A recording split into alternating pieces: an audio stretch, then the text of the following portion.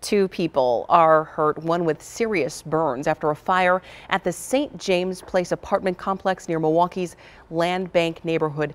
That happened early this morning. Our Elaine Rojas Castillo spoke with witnesses who say it spread faster than anyone could have imagined.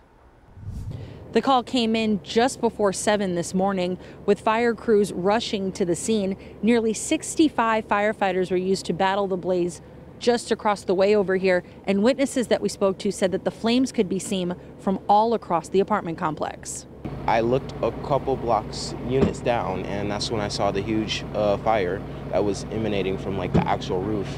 It was like really tall flames. It was like pretty bright, and not to mention very smoky to the point where it covered most of the sky.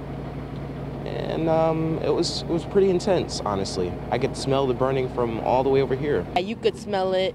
It was close. You could definitely tell that there was a fire going on the moment you walked outside. These witness-taken videos show the heavy flames coming from the second floor and engulfing the entire main section of the building on Fountain Avenue, eating away at the structure. Milwaukee Fire Deputy Chief Eric Roden says crews were able to stop the fire from spreading, containing it to just 2 or 3 apartments.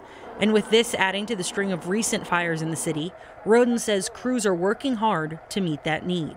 Obviously, fire activity increases, population's increasing, our run volume is increasing, so runs are going up exponentially.